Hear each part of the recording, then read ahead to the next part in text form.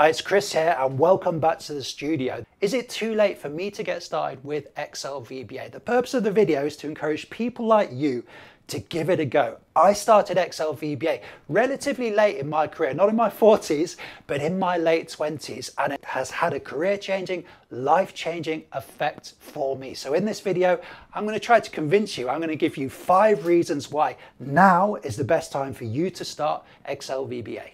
Now, if you're a bit older, it's more likely you've had some failures in your life, and this is going to give you the resilience you need to be a good Excel VBA programmer. I've had so many failures in my life. I was made redundant from my job in 2008 during the financial crash. I'm kind of a failed cricketer. I was quite good when I was young, not very good now. And even my YouTube videos, I've got 40,000 subscribers, but I only get about 300 or 400 views. Think about my career, my business as a succession of failures punctuated with the occasional success. But maybe that's the secret to my success as an Excel VBA programmer. It could be your secret as well, because learning Excel VBA is tough. You're going to get it wrong so many times. You're going to get those error messages. I've seen so many people over the years not be able to deal with that and just kind of give up. So if you've had those failures, you've developed that resilience, that could be the critical quality that allows you to succeed with Excel VBA.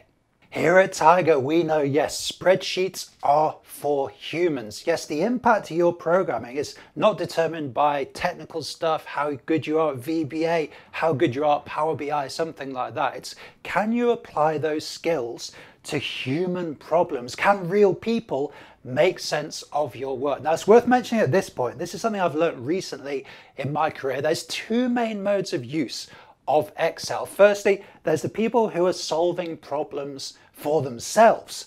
And for these people, they can use any techniques because they're using the system themselves. They're going to use the Excel file themselves.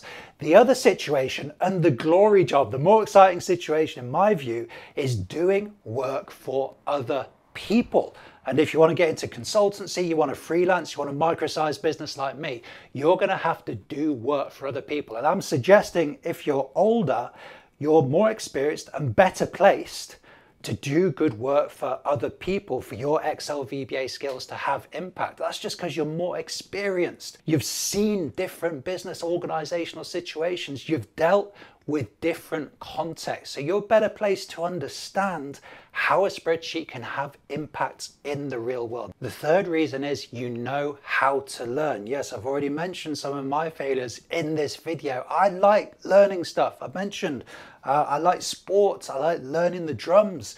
I learned Japanese, lived in Japan for 4 years and learned Japanese. I learned French. I was a terrible French speaker as well back in the day. So when you're older, you're going to have experience of learning things. And if you haven't got experience, why not go out and try to learn something? That means you'll have what we call here at Tiger a meta skill, So are you good at learning? Can you learn how to learn? And when I came to Excel VBA in my late 20s, I'd already learned a load of stuff in my life. I'd had a load of failures, but I'd also tried to learn a load of stuff, including Japanese, one of the most difficult languages. That set me up well for programming. So what have you learned in your life? I'm suggesting knowing how to learn is going to help you with Excel VBA. The fourth reason is, yes, you're going to be better at engaging with powerful people. I'm talking about people in business, in organizations who can commission projects. If you want your spreadsheets to have impact in the real world, you're going to have to engage with someone. Yep, somebody's going to have to get a project, commission a project from you. And I'm suggesting those managers, they tend to be older people. They'd rather speak to an older person than, the typical young data geek who's, wearing a hoodie, probably has a YouTube channel, and they'd just rather speak to somebody more like them. So that could be another strategic advantage that you have in your Excel VBA career. You can more readily and easily engage with the people who are making decisions in organizations.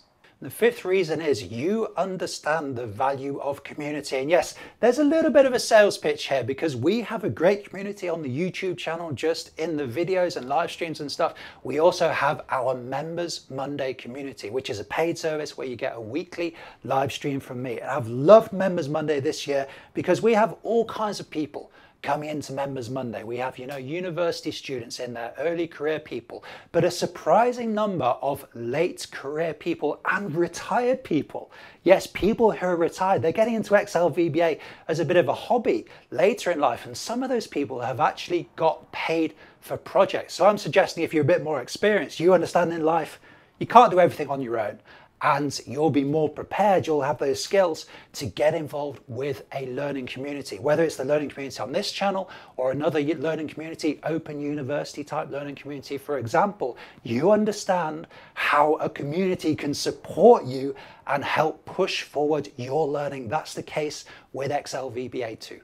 All I want to do really is to get people to understand the impact that Excel VBA can have on your career and on your life, even later in your career. I came to Excel VBA after my career crisis. I got laid off in Japan, moved back to England here in the UK. I got into Excel VBA in my late 20s. I hadn't even touched a spreadsheet until I was in my late 20s, not quite my 40s, but still pretty old for somebody who's now an Excel VBA programmer. So for these 5 reasons, don't be discouraged. Get involved with Excel VBA. Get yourself some video resources. Follow somebody like me. You might want to get involved with our community. I'd love to have you on the channel, and good luck with your Excel VBA career.